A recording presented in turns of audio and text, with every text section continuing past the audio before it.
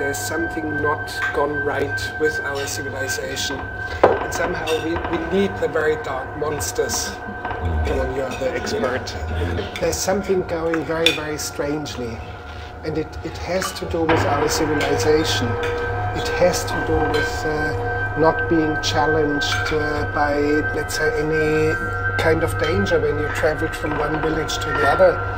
1,000 years ago, you were always in danger either to be robbed by some robbers who were waiting for you, or you were ripped into pieces by a wild bear. So, and this doesn't exist anymore, and there's a substitute now.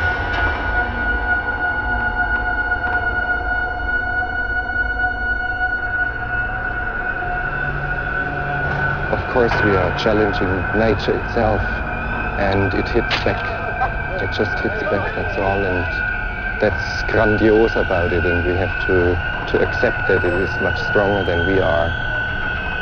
Kinski always says it's full of erotic elements. I don't see it so much erotic, I see it more full of obscenity.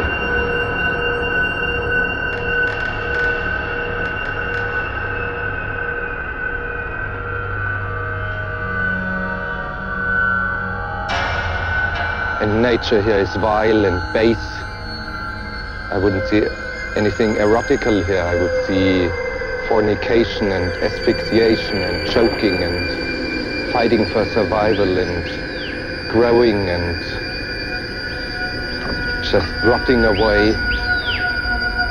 Of course there's a lot of misery, but it is the same misery that is all around us. The trees here are in misery, and